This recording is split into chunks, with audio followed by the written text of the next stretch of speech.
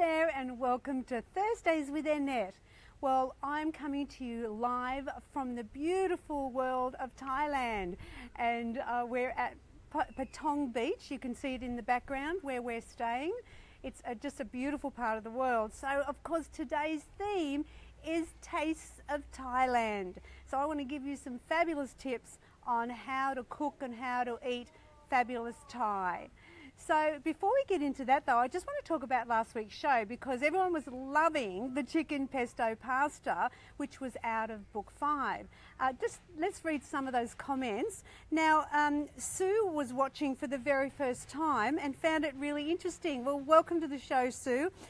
She wanted to know, where do you find the cookbooks? And a couple of people were asking that.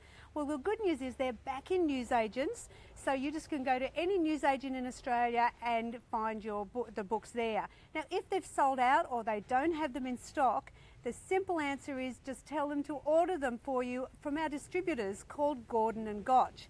There is stock available, so you just have to order them. But of course you can also get them on my secured website, and if you spend over $100 on the website, you get free postage. So if that works easier for you, then that will be great. Now my daughter Jenna, who I often talked about on the show, she actually made a comment this week, and she said, this is one of my favourites, and I think that's exactly what I said on the show. And Sophia loves it too, and that's fantastic. The little 3-year-old is eating healthy, fabulous food as well, so that's wonderful. Lynn hasn't tried this one. She's got all the books, so she was really excited to cook it that night, so I hope it went well for you, Lynn. And if you do cook any of the recipes, folks, I love to see the photos, so please share. You can never overshare on this show. Now, Carmen agreed with Jenna. This was her favourite recipe too, so I'm glad you're able to see me make it, and I probably think that you might even make it better than me, Carmen.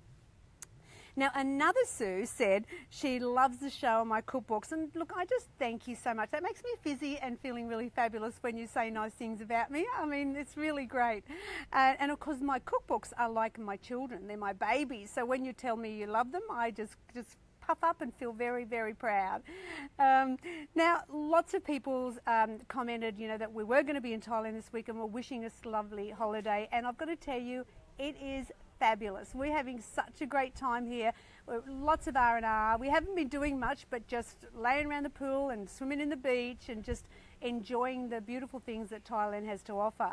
So that's last week's show. Now, this week, it's all about Thailand. And Thai food is one of my all-time favourites.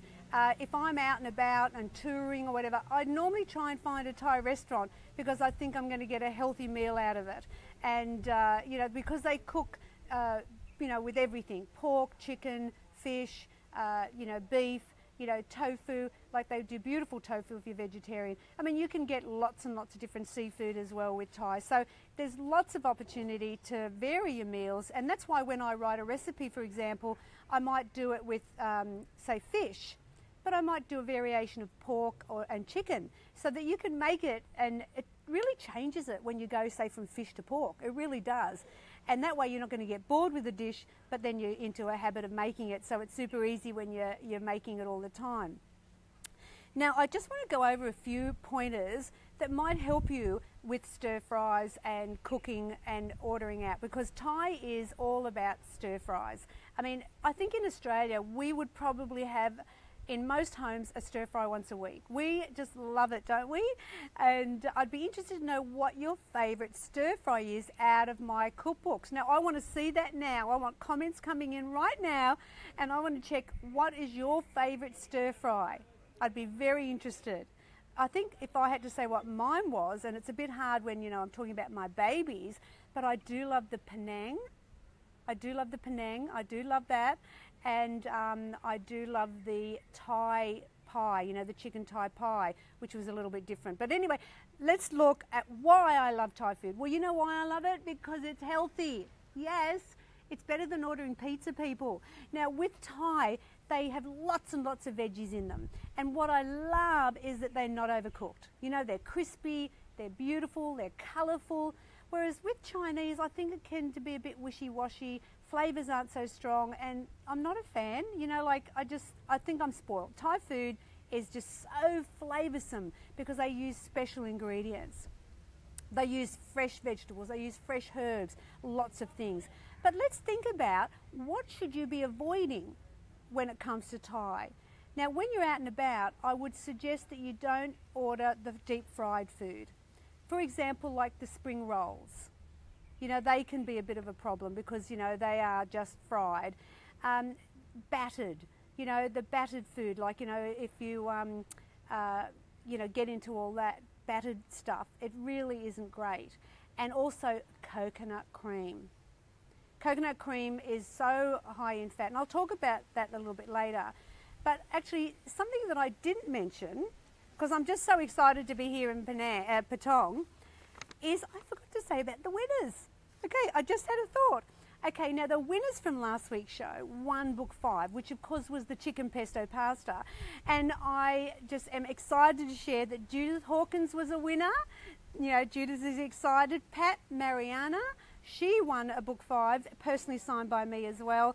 And Deborah Hayes. Now Deborah homeschools her kids, and it's interesting because I've had a few people comment that they homeschool their kids and watch the show with their children, which I think is fabulous. So hi kids, hi, how are you? I hope the Hayes family are doing well and enjoying my Thai tips for today. So what you need to do is look, and I want you to, the kids, find out all you can about Thailand because it's a fabulous place, and maybe ask mummy to take you there for a holiday. Wouldn't that be nice? Alrighty, so back to the tips. Now, as I said, avoid the deep fried, the battered, the coconut cream can really put heavy fats onto a dish. Now, when you're at home, you could always make my spring rolls. I think they're in book 3 at the top of my head. And I've got a list later on that I'm going to share with you of some of the Thai recipes that I have in my cookbooks. So you can see the alternates and maybe you might put them on your list this week to cook. The thing you need to avoid is oil in the wok.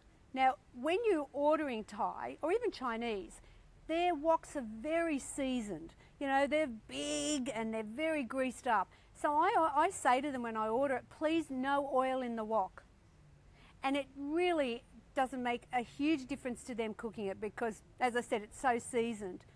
But it will make a difference to the fat count. How many times have you ordered a stir fry or, you know, like Indian food's terrible for it as well, where you get the greasy, like sort of surface. It comes up to the top and you've got all these greasy bits. And that's the oil in the pan. So, you know, that will save a lot of fat and it's no big deal. It's super easy. Now, when you're at home and you're cooking, you'll notice I use cooking spray. But the key to successful Thai cooking is using a non-stick wok, because that way then nothing sticks to it. And I just sometimes add a little bit of water to cook the vegetables just to, you know, let them steam a little bit. And that's how I avoid the fats. And really, most of my Thai recipes are 1/10 of the fat of traditional. So this is definitely something you should be considering. And I think it's really good to try different things every now and then. I mean, Thai food is just fabulous. Now, there are some of favourite spices and herbs that I just love, love, love, especially the sauces. Sauces in Thai is what it's all about, and building the flavours. You don't want it to be bland and boring because that's not Thai cooking at all. And we've been enjoying beautiful Thai food here for the last, I don't know, 5 days, and we have been really enjoying that cleanness of Thai food. So I just want to think about some of the pastes that I really love. Now, there's always, the most used and most loved paste is red curry paste. The next one that's very popular is green.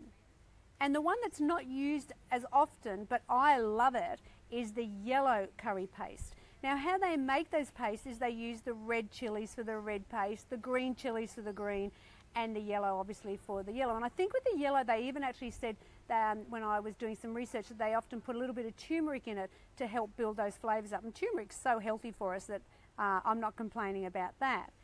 And the good things about those sort of pastes and that is they're mostly gluten-free. So that gives you that flexibility if you have a gluten problem. But some other paste that I absolutely adore is the massamum. Now, my son-in-law Chris loves a massamum beef curry, and it's the one that's got the potato in it, and it's just beautiful. And it just has a beautiful massaman curry taste, and you can buy the massaman in a jar. And I buy all mine. Just go to the Asian section and you'll just see all the jars of things, and it'll be fine. The other one I love is the pad thai paste. That's a very mild paste. It's not hot really, and I find that's really lovely to use in Thai cooking. I sometimes mix the pad thai and the red, and often make salad dressings with it and other different things like that. So, you know, get interested in trying some different things this week. Now, the other one that I love, and I mentioned before, is I just love Penang. And Penang, when you go out to have it, is always based on the coconut cream. So I don't tend to order it out. But if I do have it, like often Bill and I share things, and he loves the curry, that I tend to not pour a lot of the sauce over the dish, and that way I just compensate that way. I still get all the flavours, and I don't like really, really hot chili things anyway, so that works for me. The other thing that I really like is using the low salt products, you know, like using the low soy sauce, the low salt soy sauce. That will really make a difference, especially for people that have a cholesterol or heart concerns. You really need to watch how much sodium or salt you're having in your diet. So Asian cooking can be quite high, incredibly high in salt. So you really need to watch that. That's why I'm so proud of my recipes, because I've made them still flavoursome, but as low in sodium or salt as I possibly can.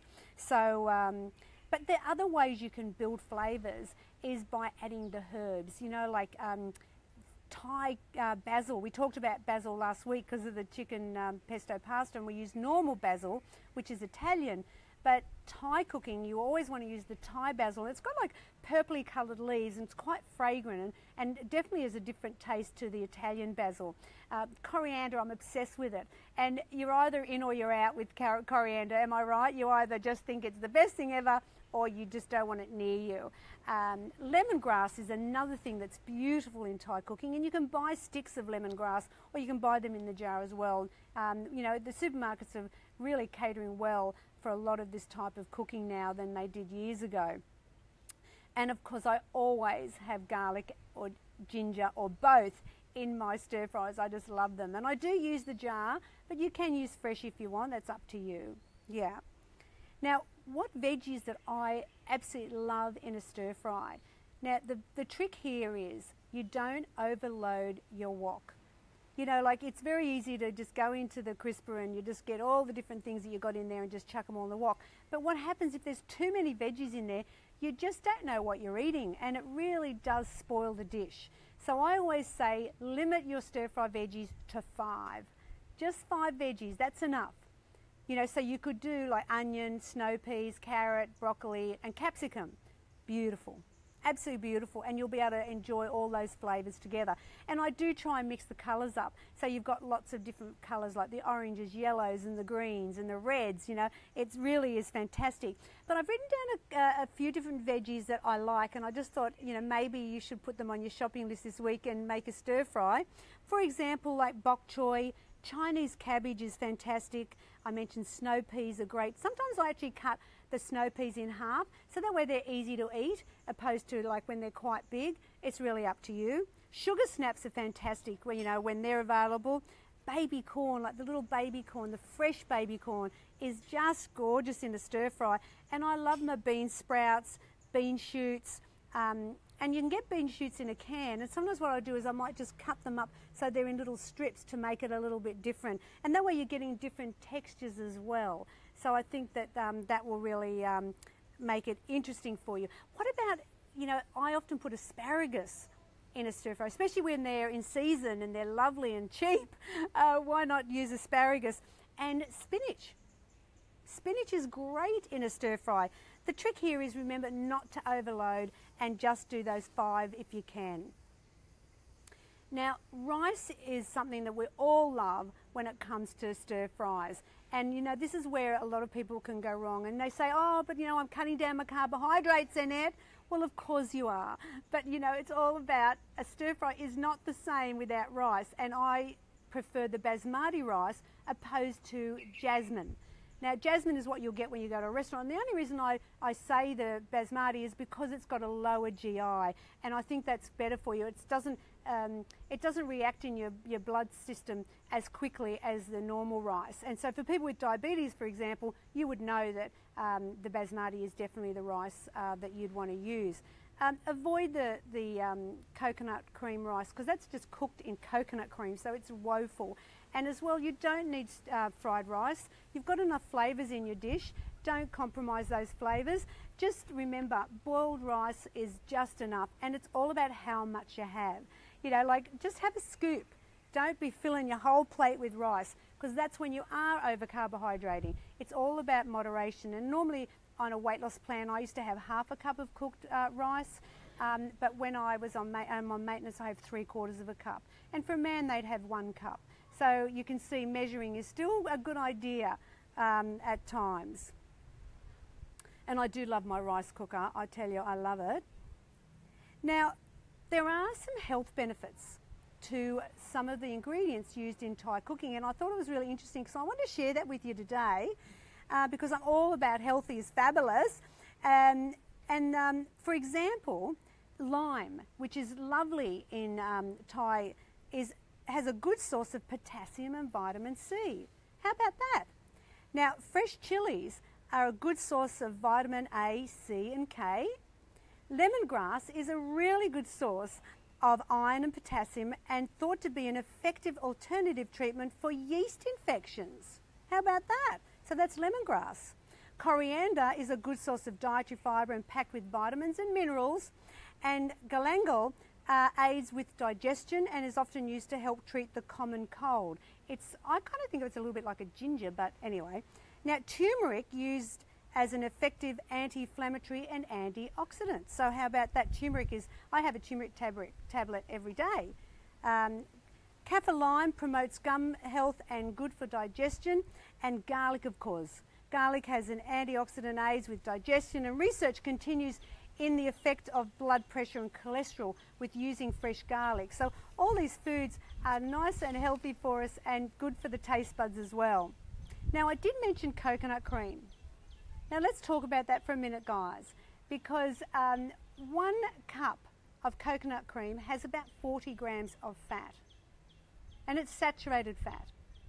Whereas if you do it my way, and you'll know it from the cookbooks, it's evaporated light milk and coconut essence. So 1 cup of evaporated milk with some coconut essence, maybe like a teaspoon, 3/4 of a teaspoon, it is 4 grams of fat. So how great is that? What a comparison. And that's what I always use, and I love it. Now, there are some hidden fats that you need to also be careful of, like cashews. You know, chicken cashew stir fry. You want to be careful because, I mean, a small handful of cashews have about, like 10 grams of fat. So, there's also fat in the cooking and all the food that you've got. So I often say, be careful about your cashews. Almonds is another one. Do you really need it in the dish? Remember I said about the oil, let's not worry about that. And also be careful of sesame oil. Just a couple of drops in the wok is all you need because it's quite high in fat. And as I said, just maybe get that cooking spray out and the non-stick wok will really help. The hidden salts, as I said, for health and well-being, soy sauce, get the low sauce. Oyster sauce is very high in salt, and so are some of the Chinese and Thai sauce bottles, so be really careful of the high salt content. Now let's talk about the cookbooks before we finish up. What Thai recipes do I have for you? Well, in book 2, I've got Thai soup, Thai curry vegetables, Thai fish cakes, and green beef curry, which is fabulous. I love it. Now, book 3 has the chicken laksa. Now, that's normally 50 odd grams of fat, mine's 5. Hello, I know, get busy excited about it. And it's even on the cover of book 3. Book 4 has Thai carrot and coconut soup and Thai chicken stir fry. That's a good one as well. B4, oh my gosh, the Thai beef noodle salad. I remember someone did a wedding once, and that was one of the mains that they had when they cooked their wedding banquet. I mean, fabulous. Thai pineapple yellow curry, one of my all-time favourites. Thai fish curry is beautiful. Now book 6 has got the chicken basil stir fry, which a lot of people love that. And in book 7, you've got that Thai chicken tart, which I love. I can never get enough of it, and have that with a salad. It's beautiful. And also Thai sweet and sour fish. And speaking about that, that's actually what I'm going to cook next week, because I'm going to be back in the kitchen at home. I'll be back from my holiday, boo, and I want to cook you a Thai dish. And so I thought the Thai sweet and sour fish, we had it for dinner the other night, and I just love it. It's really different from the sweet and sour you get in Chinese. Now I'm going to do it with fish, but you can actually make it with pork, which is absolutely beautiful. So if you don't like fish, don't go, oh, no, I'm not going to cook that in it. Make it with pork, honey. It'll be fine. Or chicken, whatever. And so that's out of book 7. All right, now, what am I going to give away this week? Because you know, even though I'm in Thailand, I'm still in the giving mood. So what I'm going to do is I'm going to give you the chance to win book 3. Because hello, look at the picture. That's the chicken laksa. Oh gosh, do you want that recipe in your kitchen? Yes, you do.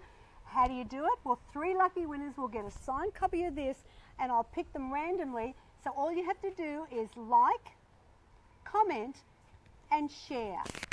And then in the comment you put hashtag simply #2good. Put that in the feed, and you will be hopefully a winner chicken dinner. Well, thank you for joining me on the show this week. We've had so much fun here in Thailand, and I'm really glad that I was able to do the show for you live from here. My gosh, we've been to Bali, we've been to Port Macquarie, we've been to Sydney. We're just getting all over the place, aren't we? But I mean, who knew that weight loss could be so deliciously healthy? I mean, if you want to find out more tips and recipes, then go to my website, simplytoogood.com.au, and I look forward to donning my apron next week and cooking you that fabulous Thai dish. Thank you for joining me in beautiful Patong Beach, and I'll see you next week. Bye now.